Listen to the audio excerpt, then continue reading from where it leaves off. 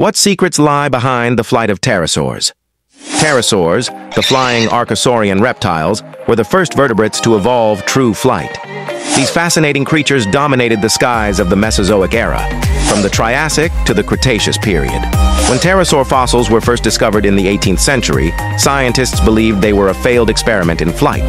However, more recent studies have revealed that pterosaurs were highly specialized and efficient flyers.